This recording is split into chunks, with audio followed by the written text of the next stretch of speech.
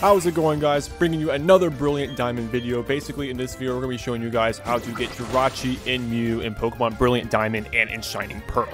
Now, there aren't really any steps for this. Basically, the only thing you have to do is get to Floroma Town and then also have a save file on your Nintendo Switch account on either Let's Go Pikachu or Let's Go Eevee, and then either on Sword or Shield.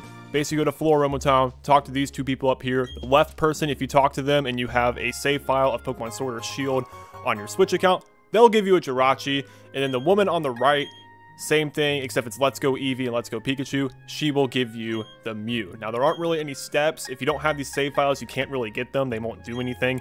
But if you do have the save files, then you can get a free Jirachi and Mew. Hope you guys have found this video informative. If you did, make sure to leave a like and subscribe to the channel. And I'll see you guys in the next one. Peace out.